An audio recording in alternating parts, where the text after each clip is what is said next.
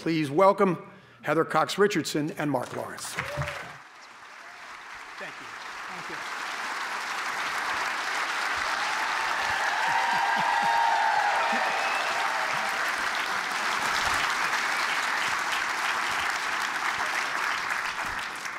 Wow, what a reception. You have some fans. Well, I just have to say, I am so thrilled to be here, both in Texas, which I love, and which has a lot in common with the state of Maine, just saying. And because if you haven't been to this library before, I've been here a lot, actually. It's got a phenomenal collection, but it's of documents and stuff, but it's also got LBJ's Cadillac. So if you have never been here before, come again sometime and go look at the artifacts they have, because they have a great collection. So I'm really thrilled to be here, and thank you for coming to hear what we have to say. Well, thank you. Thank you all so much for being here. It is so fantastic to look out at this capacity crowd, and I suspect that Letters from an American has something to do with that. Nah, no one reads that.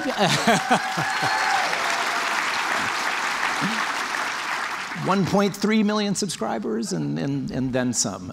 Truly impressive. Heather Cox Richardson, welcome to Austin. Welcome to the LBJ Library. It is such an honor to have you here. Well, it's great to be here. I know you're a very busy person. I think you woke up this morning in Michigan, and tomorrow you're on your way to Houston, and you're, of course, touring the country, talking about your very important book, and also, by the way, writing those letters from an American that appear every morning in our inboxes, which can't be an easy thing to juggle. So thank you for making time. Well, again, I was never going to stop writing the letters for this tour, because that's such the heart of what I do. But I did hope that the news would slow down just a little. And I said to somebody early on in this tour, like, you have me to thank for the fact that Kevin McCarthy is no longer the Speaker of the House, because clearly nobody got the memo that they were not supposed to do anything, and they thought, oh, Richardson's on tour, let's see how much we can do. And then I thought, we're good, because what more could happen, right? The House is in chaos. And then apparently Hamas didn't get the message either. And I'm like, oh great, now I got to figure that one out. So I'm a little tired, but I have to say I'm really enjoying being out and talking to people. Well, absolutely wonderful to have you. And of course, I want to talk about Democracy Awakening. But before we get there, I want to talk to you just for a couple of minutes about your really extraordinary career. You began your career as an academic historian, writing very well-regarded books. But about, 4 or 5 years ago now, you made the transition into being a true public intellectual, one of the most powerful voices, I would even say, in the public square today.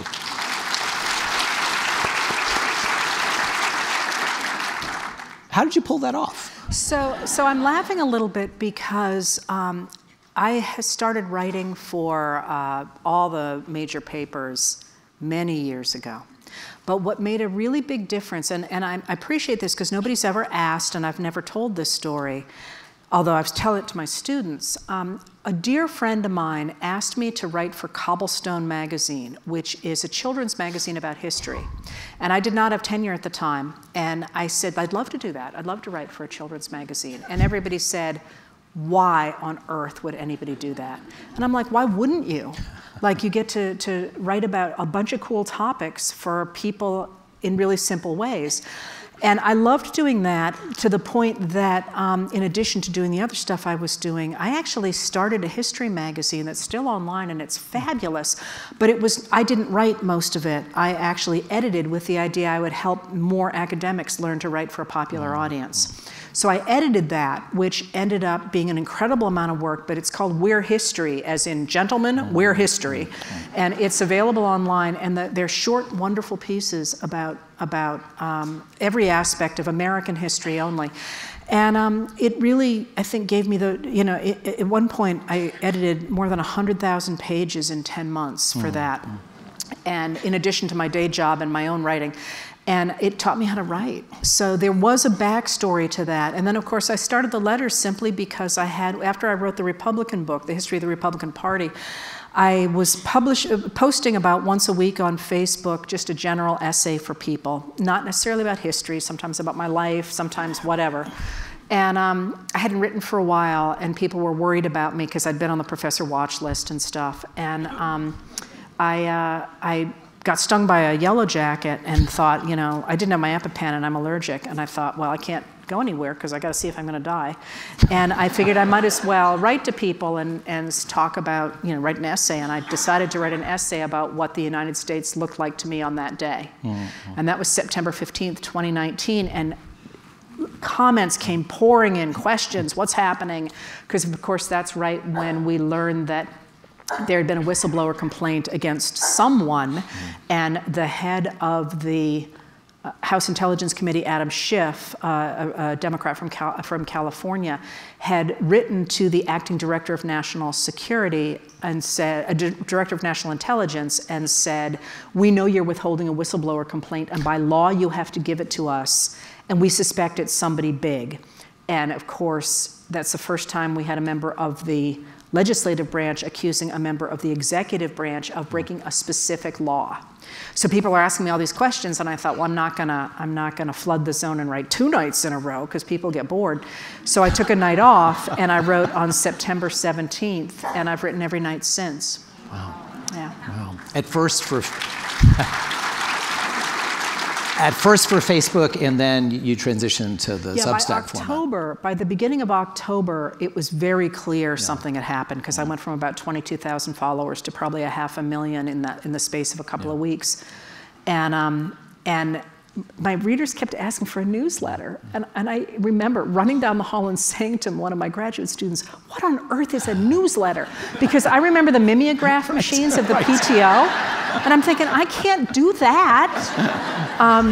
And right then, we were looking, and the biggest email distributors at the time could handle about 10,000 emails, and I was already so far beyond that, it wasn't an option. So Substack happened to call me. They were just starting, and they said, you do not have to take money, and I didn't until I needed an assistant. So for more than a year, I did them for free. We can handle any number of emails you send out. And I gotta say, they send out, it goes out now in at least 2 batches and sometimes 3, but in under a minute, they send more than 1 million emails, which, you know, people are like, why are you on Substack when they have all these other people and all that? And I'm like, you show me somebody else who can send out 1 million emails in under a minute and we can talk. What do you think it is about the letters from an American that has enabled you to reach such a vast audience? What is it about your voice, or maybe it's the method of delivery? What's your explanation? It's not me. It is a conversation between my readers and me, and what they want to know and what I think is important. And I think it does a couple of things. I think, first of all, what I am doing is I am modeling a reality-based community. I'm saying facts matter. And I don't care what you think about those facts. I don't, you know, so often, sometimes I break a story, which is cool, but sometimes I won't get into a story because I don't think the sources are good enough yet. Because I don't really, I'm not pushing a position so much as I'm pushing the idea that you need to have your feet in reality. And, you know, I personally, when the news happens and I think, who is that? Or how does that work? Or whatever. I feel like other people want to know that too. So sometimes I go down a rabbit hole and it's not the letter I intended to write, but I'm like, oh wait, if you understand that, then you understand that. And so I think it's partly that. But I also think that it is a recognition that we care about democracy and that we want to be part of what has been a long-standing movement in this country to preserve the idea that we should be treated equally before the law and we have a right to a say in our government. That's it.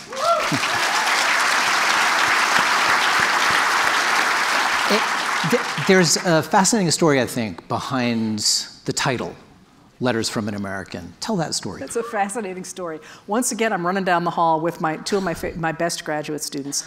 And I'm like, we gotta have a name. I mean, we can't just keep, what are we gonna name it? And there's a very famous document in American history, and my PhD is in American, it was called The History of American Civilization at the time.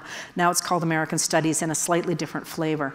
And there's a very famous foundational work called Letters from an American Farmer from the late 18th century, in which somebody who had come to America and was trying to figure out what it meant to live in a democracy, because this was really novel, wrote a book called Letters from an American Farmer, in which he asks, what is this American, this new man? So it was partly a takeoff on that, Letters from an American, not I just cut off farmer, but it was also a reference to Alistair Cook's Letters from America, because he would take a snapshot of the country in that week, and it could be anything from a tattoo artist to, you know, Harry Truman, but he would say in a very short piece, this is what America looks like to me today. So it became Letters from an American based on that. Okay, the book, Democracy Awakening. I want to begin where you begin and read. He's getting really serious. Read the first. I can't read it without these. No. Here are the first two lines from the book. America is at a crossroads. A country that once stood as the global symbol of democracy has been teetering on the brink of authoritarianism. So as we watch which way the United States will go facing this crossroads, how important is what's going to play out next year in 2024? The most important. And what I'm saying is, and somebody's asked this more directly, if former President Donald Trump or a Trump-like figure, and I can explain why I would say that, is elected president or takes the presidency in 2024, we will lose American democracy for our lifetimes. Not forever, because strong men always fall, but they do a lot of damage before that happens. And I would like to make sure that doesn't happen. And we can talk more about that. But the reason I say that is it's not a present-day political view. It is a longer look at, first of all, American politics, but also the nature of authoritarian movements. And I would, you know, for a short-term pieces of evidence about why I would say that, the first and the most alarming thing to me to happen in the last 2 months was the former president's declaration that although he was at the time the current chairman of the Joint Chiefs of Staff, Mark Milley, had been guilty of something that he said was like treason. He didn't exactly say it was treason, but that treason used to be punished by death, by execution.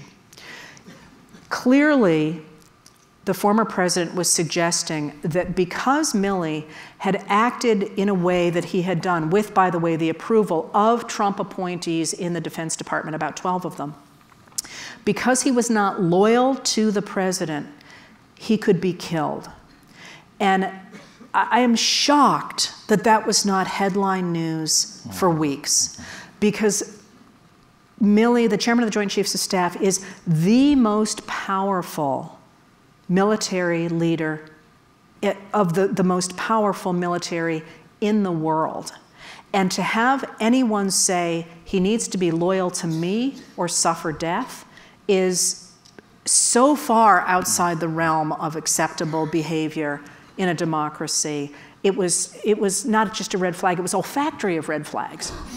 But not just that, and then of course Milley went on to say that if in fact Trump were reelected, he expects to be arrested. I mean, that's a big statement. Milley is nobody's fool. But then also there is the 2025 plan, the 1,000-page document in which a number of people who are hoping for a Trump figure or a Trump-like figure in 2024 have outlined the ways in which they will get rid of our nonpartisan civil service that we've had since 1883 and turn it instead into a group of people who are loyal to the president, and the different ways in which they will implement that. And those things right there, even in the small ways that they could be done, are over the edge, because they replace the idea of being loyal to a country with the idea of being loyal to an individual. And we know how that goes. So I think you're already giving us some parts of a definition of what you mean by authoritarianism, but unpack that term a little bit more. What does authoritarianism mean? What might it look like in the future? Authoritarianism is the idea of rule by a single man or a group of, I suppose it could be a woman, it tends to be men, or a group of people, and who well, you can look, for example, at Vladimir Putin or Viktor Orban in Hungary, who have removed the guardrails of democracy, not necessarily through violence. In fact, it's often and usually done nowadays through voting, and that's kind of a cool story. But they have replaced the idea that we get to consent to our government with the idea that they get to tell us how we are going to behave and how the system, both the economic system, the political system, the social systems, the cultural systems, the religious systems are going to operate. But one of the ways that I think it's most useful to think about it, because people sort of sometimes feel like it's something of this moment and there's no great long history of it, at least in the United States. So the way I tend to look at it is, I think there's two ways to look at the world. On the one hand, there are people who think that we should be treated equally before the law and we have a right to a say in our government. And that's what's outlined in the Declaration of Independence, for all the fact that the founders of that document had basically thinking about themselves and no one else. Those principles are solid principles. And that stands in contrast to those people who believe that really people aren't all the same. Some people are better than others. And those people who are better than others are the ones who have a right and probably a duty to direct the behaviors of the rest of us, to amass wealth, to amass power, and to move the world or a country in such a way that they feel that it is moving forward. And everybody has to get on board that. And it's had many incarnations in the United States through our history, from the elite Southern enslavers in the early years, through the robber barons at the end of the 19th century, the Jim Crow laws about the same time, going forward into the 20th century. But at the end of the day, you're really looking at the idea that if some people are better than others, obviously, there should be one person who's better than everybody else. And that's exactly how you get concepts like Benito Mussolini played with in 1920. And it's worth remembering when we talk about if this is homegrown or comes from overseas, that when Hitler, of course, was inspired by Mussolini and tried to create his own system in which some people were better than others, he looked for inspiration to the Jim and Juan Crow laws of the United States and the indigenous reservations. So it's not that there's a political uniqueness to this in our moment today. And I want to ask you about the international context in just a minute, but sticking for the moment just with American history, what is the period in the American past that most resembles the current moment in your mind? In my mind, the 1850s. Okay. And everybody always goes, uh-oh, we're in trouble now. Yeah. But I think of it as the 1850s for both the negative reasons you think about the partisanship and the fact that the Southern white voters got isolated from the media community in which they were getting anything but the story that was being given to them by the elite enslavers, and in which there's voter suppression and the attempt to control what people can learn. You know, all those sorts of parallels are there, and the idea of the extraordinary racism that really gets heated after the 1830s to convince white voters to vote against their economic interests in order to stay with the elite enslavers. There's that whole story, but there is also another story. And that's that if you were around in 1853, and I have to say, it's kind of killing me because I love early Texas history, and we could kind of get rid of all the book and just talk about early Texas history, because you have like the coolest history. You in Missouri and North Carolina have the coolest histories, and Maine, in the country. But if you lived in the United States in 1853, you would think that the elite enslavers were going to get rid of the concept of democracy and replace it with the idea that some people, that is them, are better than everybody else, because they had taken over the Supreme Court, the presidency, the Senate, and they were making inroads on the House of Representatives. And nobody was really paying much attention. And then in 1854, they get through the House of Representatives the Kansas-Nebraska Act that guarantees that enslavement can spread into the American West. And what that's going to mean is there's going to be the southern slave states, there's also going to be all the states in the West are going to be slave states, and that's going to mean that the North is going to be overawed in the Senate and the House of Representatives, and the North too is going to become a slave-dominated, a region dominated by the system of human enslavement. And the Southern leaders are really articulate about this. They're like, this is great. We have figured out how to put labor and race together, and this new system, which is concentrating extraordinary wealth at the top of our economic system and enabling us to, have educations and famous paintings on the walls and olive oil in America, which is crazy.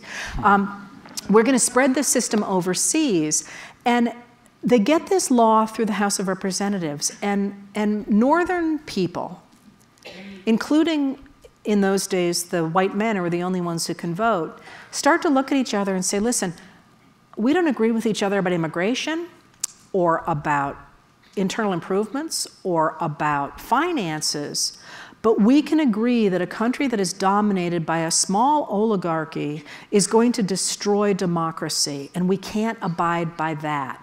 By 1856, they're a new political party, the Republican Party.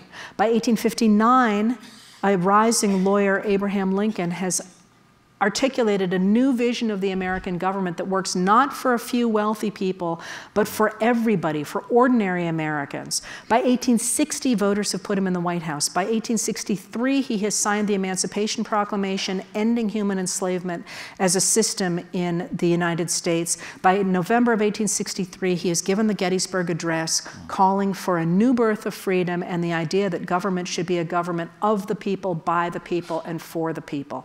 In less than 10 years, this country went from we're handing it all to the elite enslavers to spread the system around the world to a government of the people, by the people, and for the people. And the thing is, we tend to look at Abraham Lincoln and say, oh my God, he did it. He certainly was a genius. But it wasn't Lincoln who did that. It was people like you and me who stood up and said, no, this democracy belongs to us, not to a few people telling us how to live our lives. And that's what I see today, and that's why this book is called Democracy Awakening.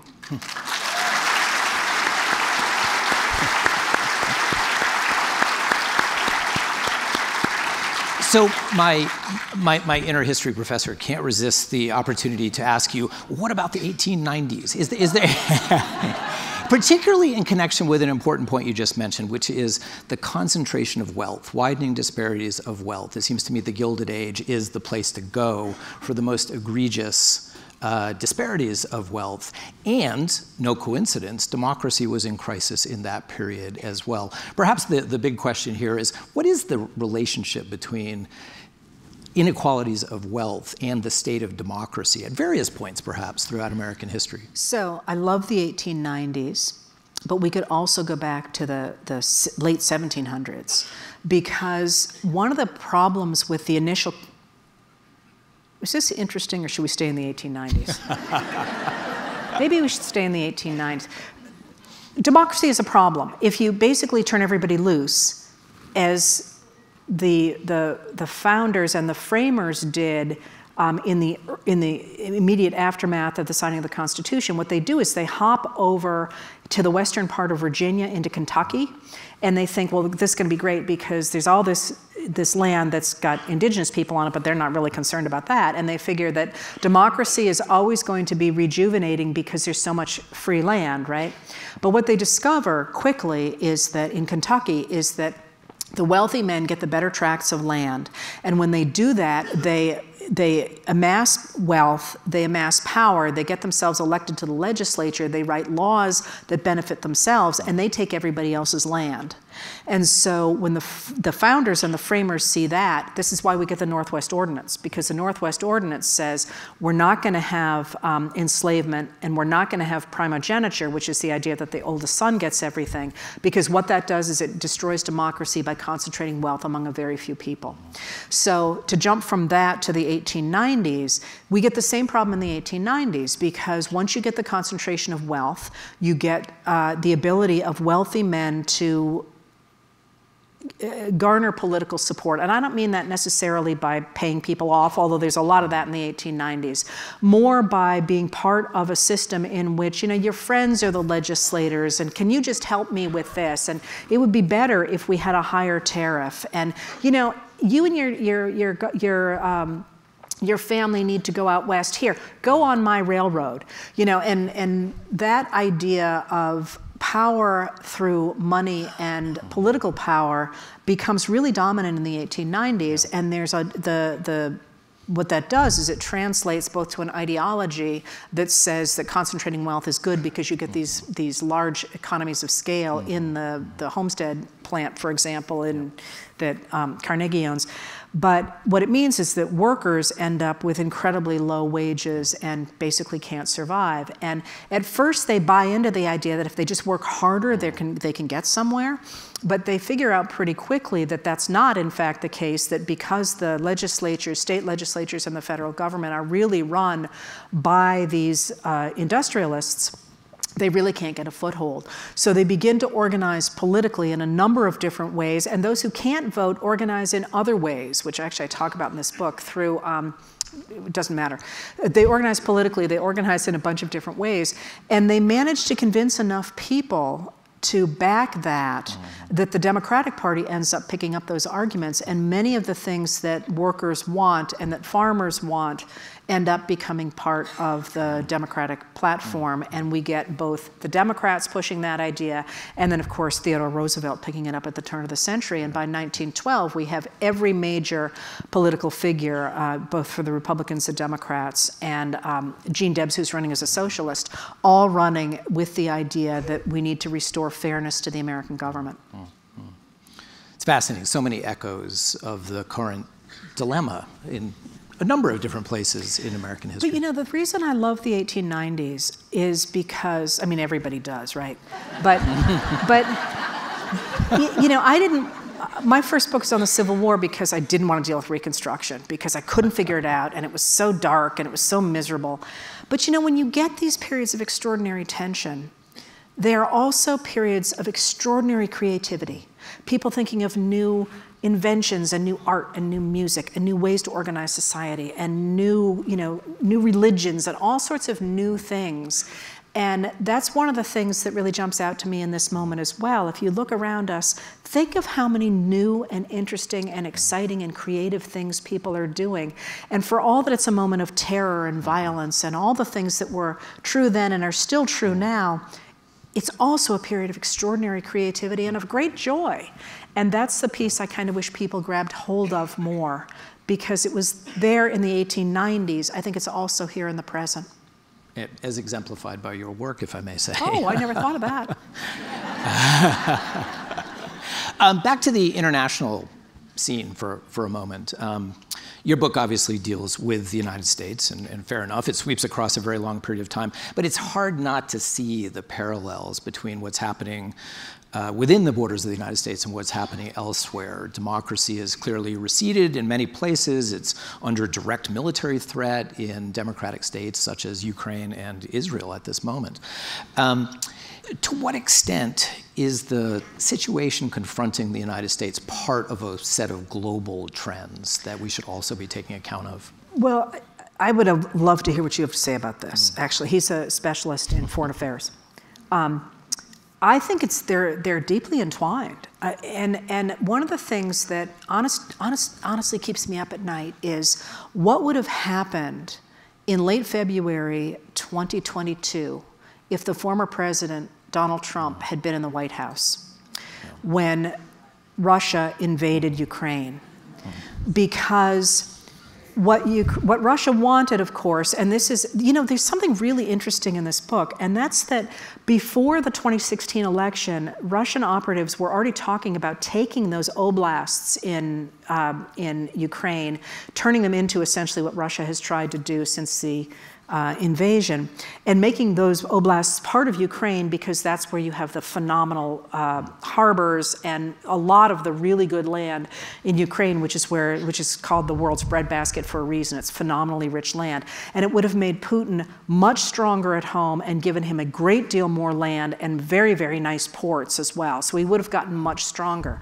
But imagine if we had pulled out of NATO, which is what Trump said he would do in his second term, so NATO doesn't hold.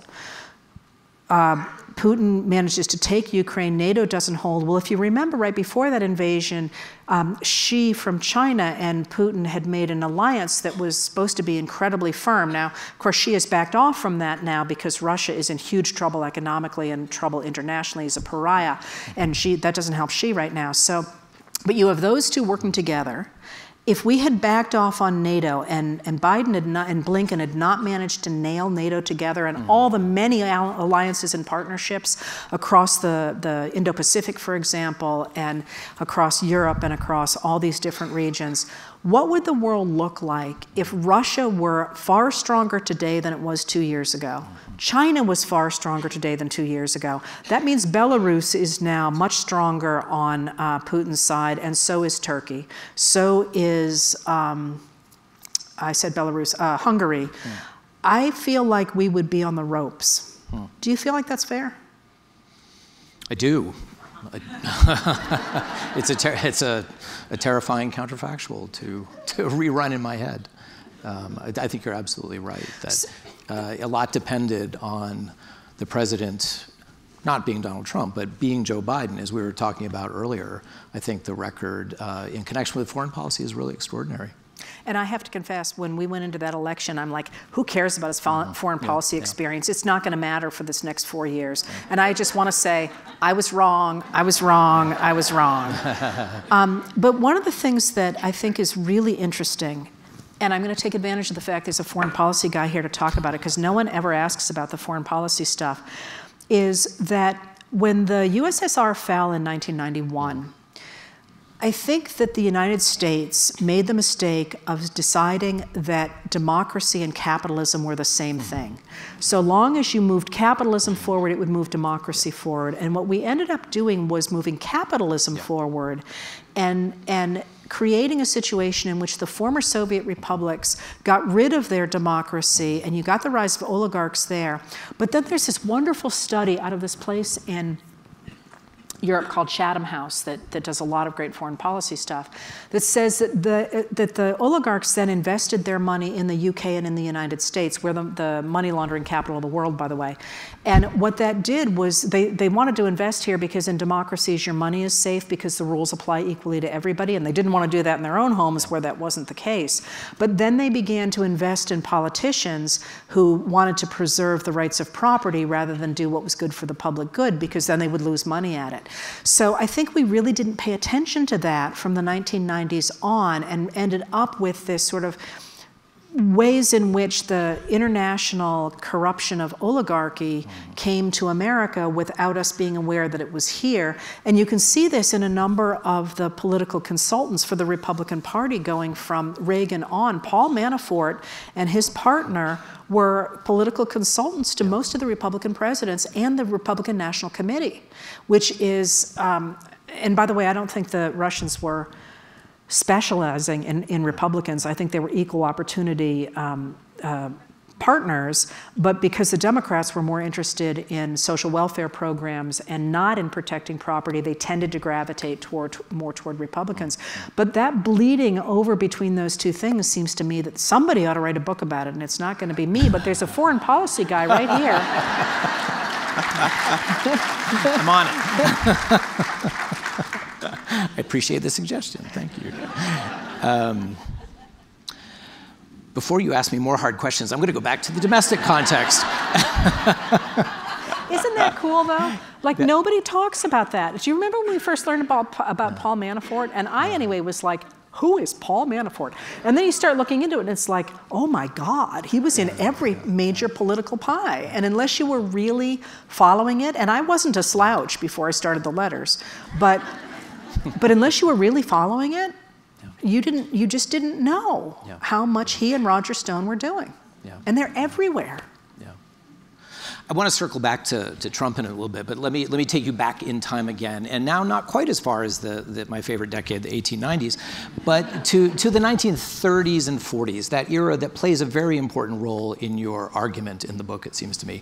You write, as many historians do, about a liberal consensus that emerged in those crucial years, 40s, 50s, 60s. The Johnson period, in some ways, was the culmination, I think, of that period of liberal consensus. Talk about what the hallmarks of American society were in that period so that we can then talk about what's changed. Because I think you, like many people, look at those years not as a perfect period in American history, but as a period when greater respect for rights, expansion of opportunity was much more a matter of consensus among Americans across a very broad part of the political spectrum.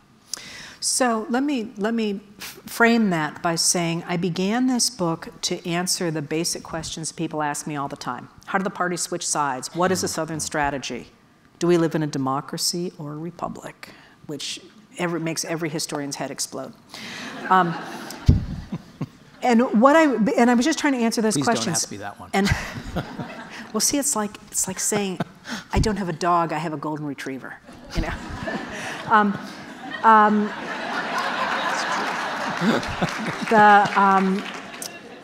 But what I realized quickly when I began writing is that what everybody asks me all the time is, how did we get here? And then where is here? And how do we get out? So the overarching argument starts with, how do we get here? And the book starts in 1937 when a group of anti-business regulation Republicans joined together with racist Democrats to write a document called the Conservative Manifesto. They wrote it in 1937, and it calls for an attack on the New Deal programs that President Franklin Delano Roosevelt was putting through Congress. And they wanted to go back to the 1920s to get rid of the New Deal. And they called for an end to government regulation of business because it intruded on the way that businessmen could do their jobs. It called for getting rid of Social Security insurance because they believed that welfare should be taken care of by churches. It called for getting rid of infrastructure projects like the Tennessee Valley Authority because they said that that was better done by individuals and that the money that was to be made there should go to private enterprise. And it certainly called for getting rid of they wanted to go back to what they called home rule. They wanted to get rid of the civil rights pieces of the New Deal that were slowly going into place. Well, if you look at those four items, couldn't we pretty much impose them on today's radical right, which is now running the Republican Party? And I have a real soft spot for the Republican Party, having written its history. What is happening today is not your mother's Republican Party. So I started in 1937, and with the idea that these people wanted to get rid of the New Deal. But that is going to become a process of getting rid of what becomes, after World War II, known as the liberal consensus. And what the liberal consensus is the idea that the government has a role to play in regulating business, because they looked at the Depression and said, hey, you know, we got a problem here because you guys were like cheating on a bunch of stuff.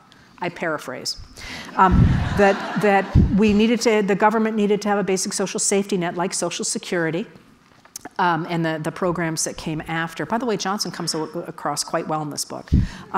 It needed to promote infrastructure because private enterprise wasn't doing things for places like Appalachia, and it needed to protect civil rights in the states. And those ideas are shared not just by Democrats, but by Republicans as well. Of course, it's going to be Eisenhower who's really going to push the idea of the protection of civil rights, although Truman does as well, and FDR does to some degree. Truman really takes off under Truman, and then Eisenhower is the one who really pushes it. He's a Republican. He's also the one who's going to put in place the interstate highway system, which at the time was the biggest investment in infrastructure in our history.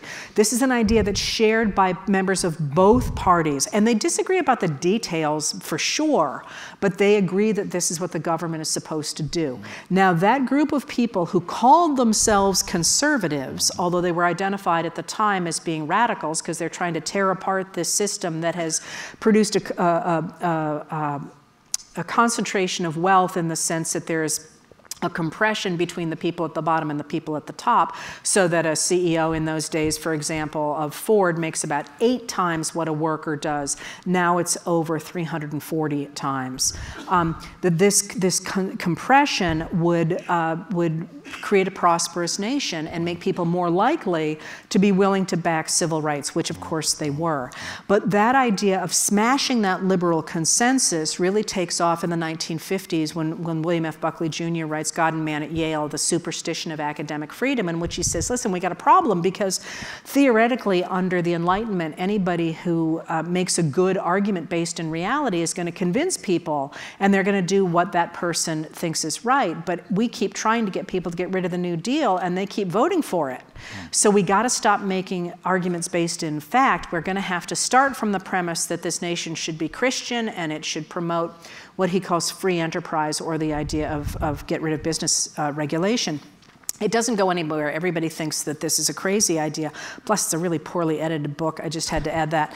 And then in '54, he and his brother-in-law, L. Brent Bazell, write McCarthy and His Enemies, saying, you know, McCarthy was a little rough around the edges, but what he did was right, because socialism is coming to America in the form of this liberal consensus. And they give the idea, the word liberal, a capital L, to make it look like it's a communist party, like the Communist Party in China. And they sweep everybody into that as Republicans and Democrats who both support this liberal consensus are embracing socialism.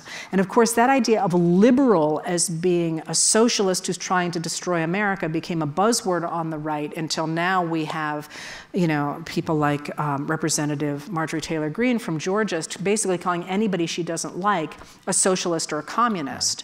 And that idea of tearing apart that liberal consensus, which, by the way, most of us still want, in order to return us to a period in the 1920s, is, I think, at the heart of how we got to this moment we're in now.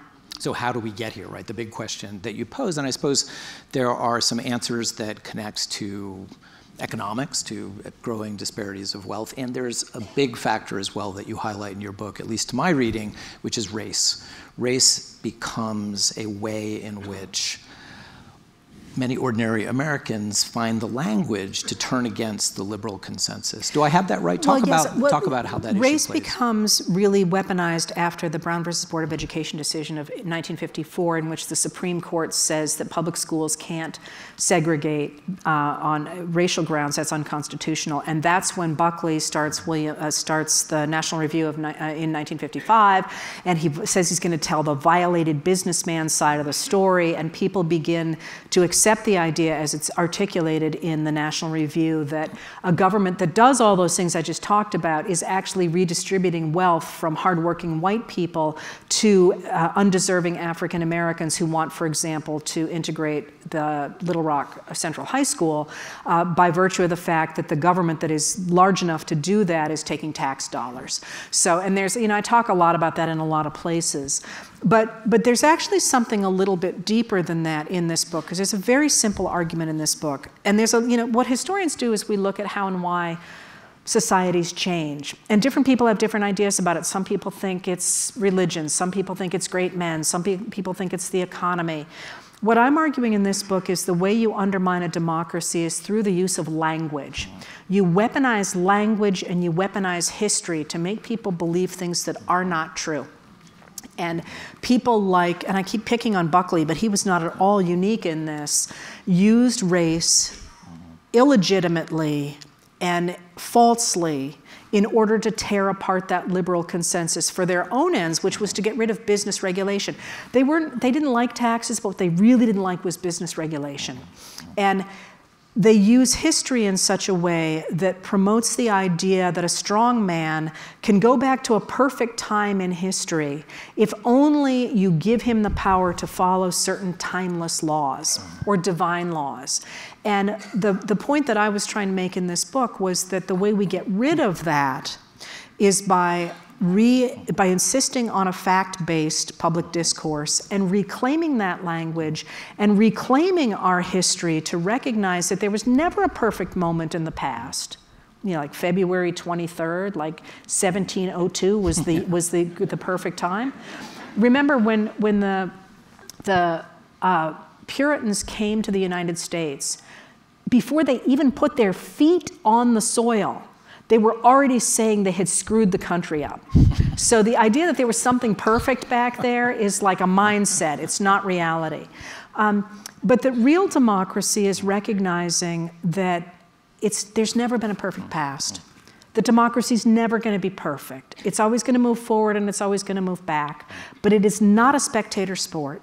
And if we get in there and we demand the basics of it, that we're equal before the law and we have a right to a say in our government, that we as a country can preserve those values in our present and make things better for more people.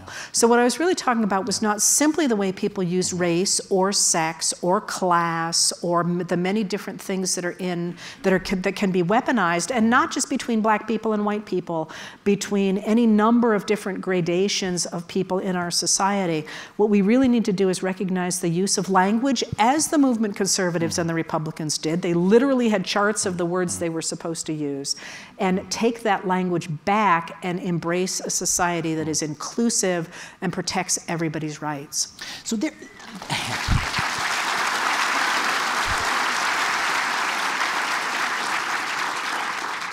there is a strong tendency, I would say, right now to see the Trump presidency as this anomalous thing in American history. But the upshot of your book, and I think of a lot of good commentary, is that no, there's a lot of continuity here. And the way I think I would pose this question to you is, let's say we're having this conversation 50 or 75 years from now. When we look back over this period in history, will we see a lot of continuity between the way conservatism develops in the 1970s and 1980s and what we see in the Trump presidency? So yes, but I don't use the word conservatism for those people because I think they're radical extremists. I use a conservatism for people like me who say we need to embrace what Lincoln embraced. And the idea that I keep saying we all should be treated. So, and that is a little bit slimy in a way. That's exactly what Lincoln did. He said, you people who are trying to spread enslavement are radicals. We're the ones who are conservatives because we're trying to protect the principles of the Declaration of Independence. So I'm kind of just echoing Lincoln on that quite a little bit. Not maybe a little bit tongue-in-cheek, but I think it's a really important distinction. So the question is one that everybody's fighting about. Is Trump part of a continuum, or is he an anomaly? And I'm a Libra, so I say he's both. But that matters because certainly what happened in the years between the rise of former President Ronald Reagan and his taking office in 1981 and 2015 was the extraordinary concentration of wealth among a very small group of people. And what that did is it hollowed out the middle class. And the way that they managed to continue to get elected to office was twofold. One was through this use of language that we've talked about, the othering those other undeserving people, the takers versus the makers. I mean, it's all through that language, which, by the way, I don't think is in this book. More of it's in my Republican book. But the language and also choosing your voters. So we're going to get the voter suppression, the idea of ballot integrity beginning in 1986. People forget it was that early. The use of gerrymandering, especially after what was called Operation Red Map in 2010, so that Republicans could take over state legislatures in places like Wisconsin and North Carolina and Kansas and some of the other big states where still it's impossible for a Democrat to be elected or Democrats to take over the state houses, even if they win significant majorities because of that gerrymandering. So that set the stage for a strong man. And one of the things that I think is interesting about the way politics works in the United States is that both parties have their primary seasons. And one of the things that the Republicans did when they arranged their early primaries and caucuses is they arranged for them to be held in low information voter states with the idea that people would respond to name recognition. So it was a way to control who was going to be nominated without saying, you people are morons, we're going to do it for you. And what that meant was, of course, going into 2016, they fully expected that Jeb Bush was going to win the nomination. But then, like a wrecking ball, Trump comes in and he's got more name recognition. And so he gets early momentum, and then they play around a lot with the votes in the nominating conventions. It's a huge fight over that most people weren't paying attention to. And they end up with Trump. People forget, though, that Trump was the most moderate Republican on the stage in 2016. People don't remember that because they remember the sexism and the racism, but he also called for fairer taxes to close the loopholes for the wealthy and corporations. He called for cheaper and better health care, universal health care. He called for bringing back manufacturing. He called for an infrastructure program. Remember, we always made fun of Infrastructure Week, but he actually ran on that and won on that. And he was really mirroring back, I think, for those disaffected people, partly their economic concerns and also taking the next step with that litany of those others that they'd been hearing for a generation. But then once he was in office, you know, he began in January of 2017 with the travel ban. People, again, forget how quick that was. And I don't think that was necessarily him. I think that was the Steve Bannon and Steve Miller trying to throw us into chaos so he could grab more power. But after the rally, the Unite the Right rally in Charlottesville, he took those disaffected people and he welded them into a movement. And that's actually something really different. Backing him in 2016, you could see the start of it, but you couldn't see the cult-like figure he was going to become. That happens after Charlottesville. If anybody's interested, by the way, you can go on Wikipedia, and they have broken down every administration on a virtually day-by-day basis. And it's really interesting because after, and I didn't write about this in the book either, but after 2017, after the Unite the Right rally, in 2018, he kind of goes out there. That's when you get the statement about being a genius. What was it? A perfect genius? Very stable genius. A stable genius. That's when he stops. You know, at first he actually held a state dinner. He stops all that. He stops going to events, and he starts to kind of pull the crazies to himself in 2018. It's a really funny, fallow year. And then, of course, by 2019, all the craziness really starts. But what he does then is he really doubles down on the ways in which strong men rise in the United States, and that's by fomenting street violence and getting people to bond over street violence and then feeding to them an ideology.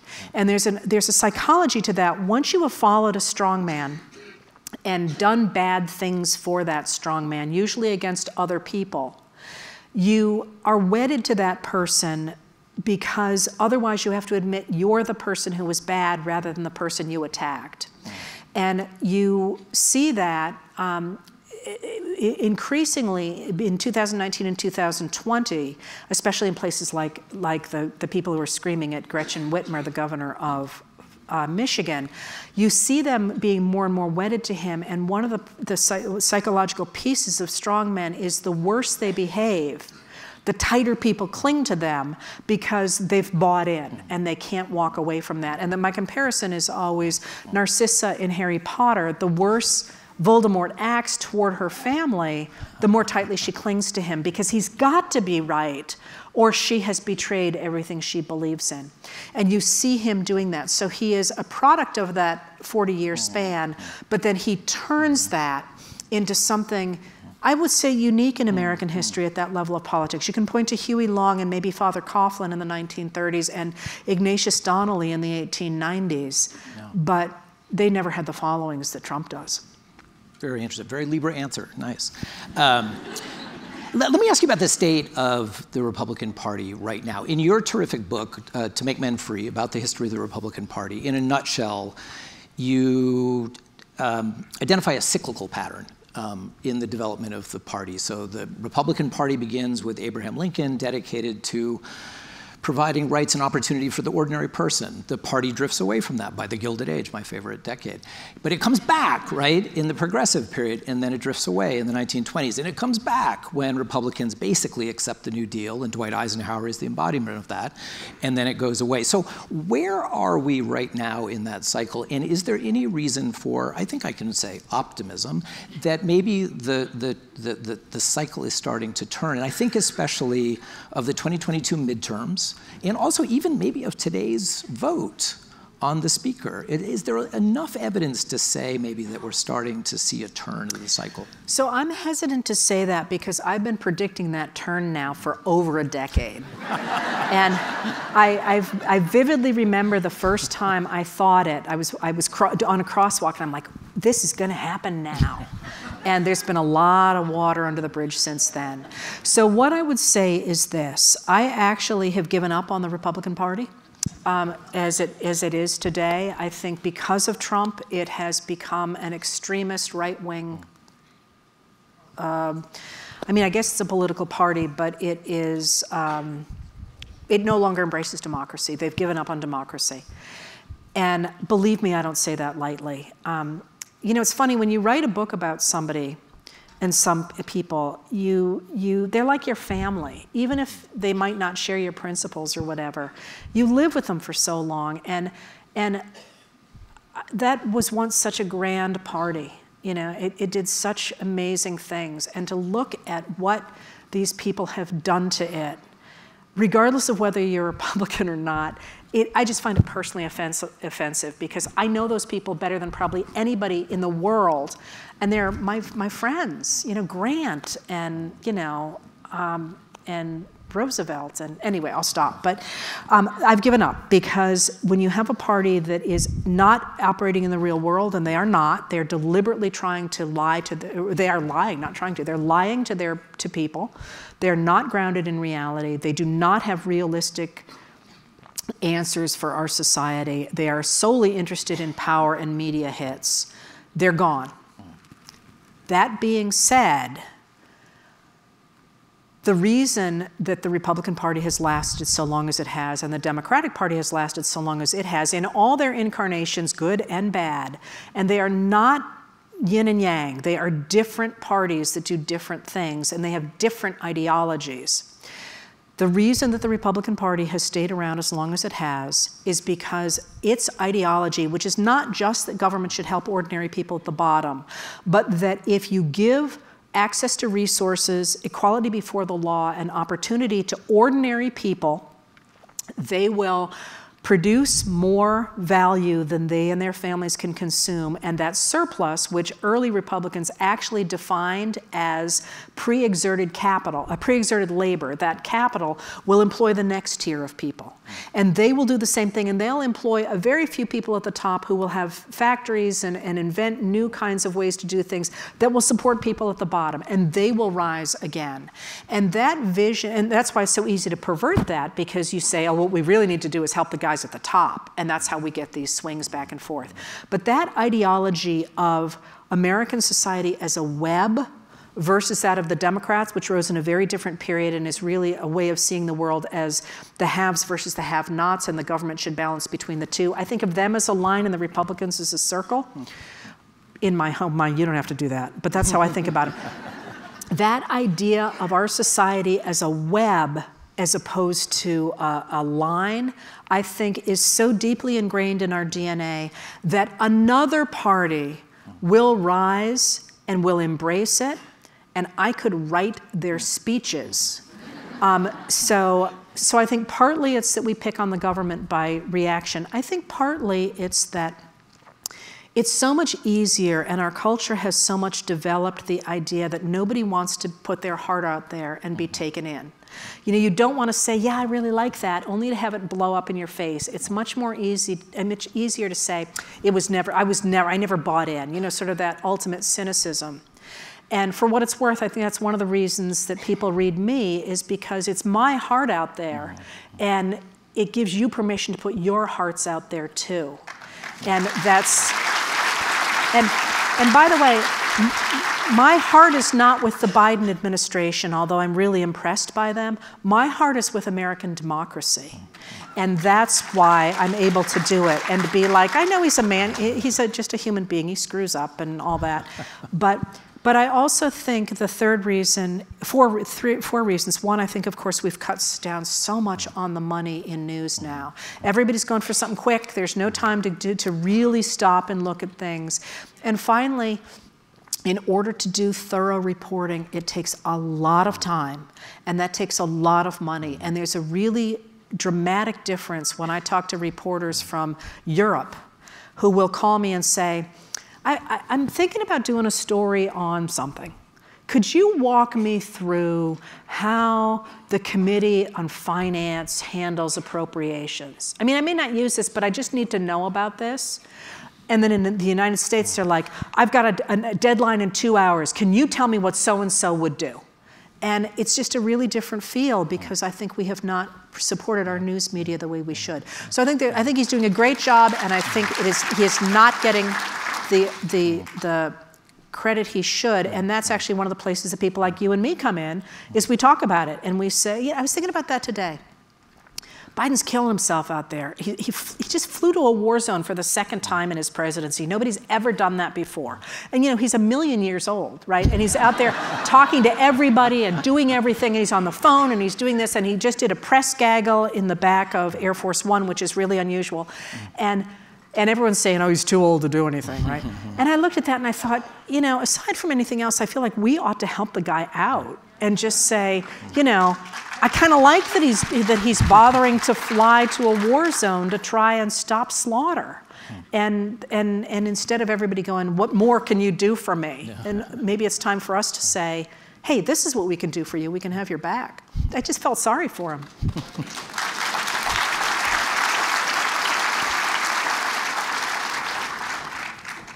Heather, I'm conscious of the fact that we may be standing in the way of your progress on tomorrow's letter to the American people.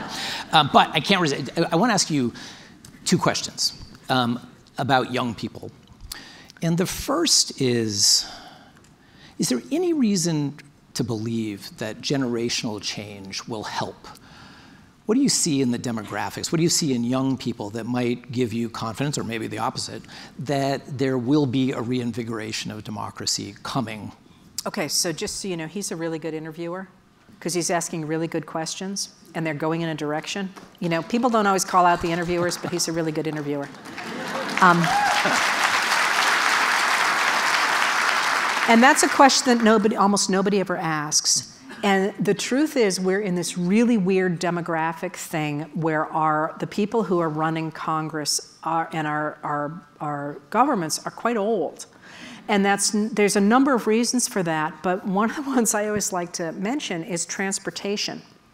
Because the idea that you clung, for example, to the Supreme Court until you were 1,000,000 years old wasn't a thing when you had to ride a horse to it. Or if you think about it, I mean, people laugh, but really, it was a young man's game, right? If you had to be in a carriage and a boat and all that, by the time you hit 55 or so, you're like, I'm done. And I always thought of that. I adored Ruth Bader Ginsburg, but I always thought she would not have done well on a horse,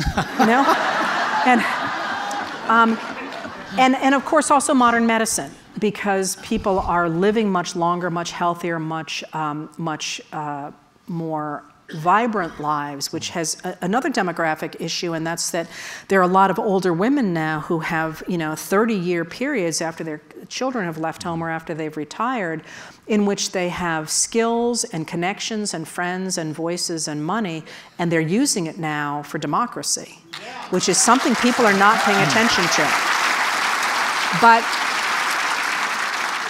But those people are ushering off stage, and the young people who are coming up are a really different kettle of fish. They have grown up with active shooter drills, which is life-changing for them. They are deeply concerned about the climate crisis, as they should be. They don't have any hope that under our current financial system, they're going to be able to have homes and have lives. And they're carrying that forward into politics. I will also say that in the United States anyway, many of them have grown up on a certain kind of fiction. And I even noticed this when my own kids, who are hovering around 30, when they were young. Think of the books on which they grew up. The Harry Potter books are about the rise of an authoritarian and how he is taken down by children who can see things clearly. You guys laugh, but what's the one? The Hunger Games. The Percy Jackson books. Even Holes was like that. They grew, there's more of them. I've missed another big series. But they have grown up with the idea that they must stand up for what's right. And when I look at the Tennessee Three, Gloria Johnson, of course, and the Justins, you know, they have thrown a spanner in the works down there. And they're doing it, and for all that I'm making fun of the older politicians as being a million years old, they're like 12, right? and I'm exaggerating, they're in their 20s, but they're very young men who are simply refusing to sit down and shut up. And I do not think they're unique. So I think it's gonna, I think one of the things we're seeing now is this ushering of one generation off stage and a new one coming in, and one of the things that's so exciting for me is their reality is so different than my reality. I can't imagine what they're going to do. But I know it's going to be exciting, and I know I'm not going to like all of it, but I think it's going to fit much better with the modern day globe than my version did. Yeah. And your title, Democracy Awakening, obviously indicates a certain degree of optimism, right? We can manage this problem and bring about another awakening, as you pointed out. There have been periodically throughout American history. What advice would you give to all of us, but I think especially to younger Americans, about things that we can do in our ordinary lives to make sure this all turns out to have a happy ending? Well, it won't have a happy ending. There's no such thing as a happy ending, but there'll be maybe a good ending. What I like to emphasize to people, and you need to remember that I'm an idealist, which is, I like to say, doesn't mean that I hunt ducks with a rake. It means that that I believe that that's Maine humor, sorry. That I believe ideas change societies. And of course, there's many things everybody can do. They can run for office themselves. They can vote. They can support candidates that they care about. They can do all those things that people talk about. But what I can tell people to do is to talk about the things you care about, to insist on reality, and to talk about things. Call your legislators, but also go to school board meetings and talk to your state representatives, because they don't hear enough from the people who want to restore democracy and to restore a fact-based public discourse. And if you don't think speaking up matters, look at the fact that Clarence Thomas just recused himself from a January 6th case. And he had not done that. He had not done that before that. But even more than that, look at the fact that after the Supreme Court ceased to recognize a constitutional right that had been established in 1973, the Roe versus Wade, by the Roe versus Wade decision.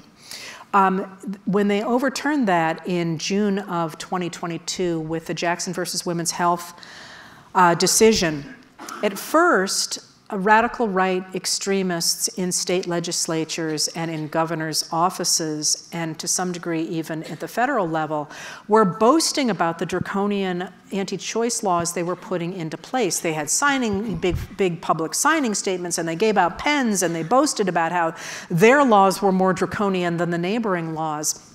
And the pushback from that, from newspapers as well, but also from ordinary Americans saying, you know, you are making war on people who need, often desperately, medical care. Though they are no longer boasting about those laws, when they sign them, they're doing it in the middle of the night without press conferences. And they're trying to change the language that they're using when they are talking about anti-abortion legislation. And they are doing that because after that Supreme Court decision and after those laws went into place, Democrats were outperforming expectations by 8 points, when most elections, of course, are won by less than a point, in the special elections that were held after that that concerned reproductive rights. So the idea that we can't do anything is dead wrong. But in order to do it, we have to make our voices heard. And when people say, well, I'm only one person, what am I going to do? I say, find someone else. And then there are 2 of you. and you know, one of the things that always jumps out to me is when we talk about book banning, the majority of the challenges to books that have gone into libraries and into schools are by handfuls of people. In one state, there's 2 people. 2. Not 200, not 2,000, not 20,000, not 200,000. 2. Look at how many people we have in this auditorium.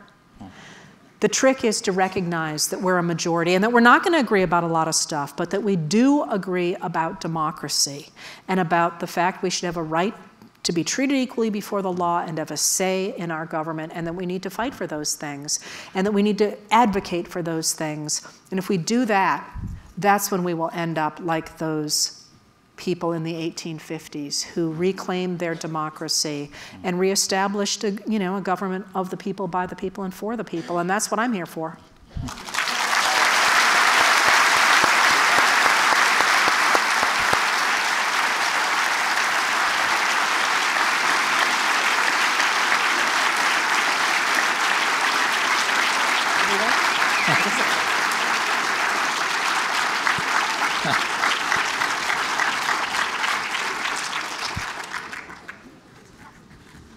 Some of you will know that there is a concert going on at the Moody Center just down the road. Peter Gabriel is in town. Oh man, why do you guys do it here? But I want to suggest that we have heard a true rock star, a historian rock star here tonight. Thank you.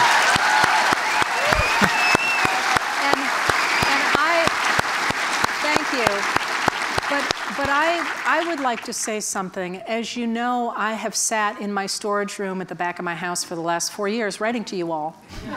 And I want to thank you because I had no idea what was happening across the country, I will confess. I simply had no idea that everybody was as interested in this project as I was. And I want to thank you for all you have done for me, the questions you have asked, the ways you've pushed me, the ways you've supported me on those nights when I'm asleep on my desk.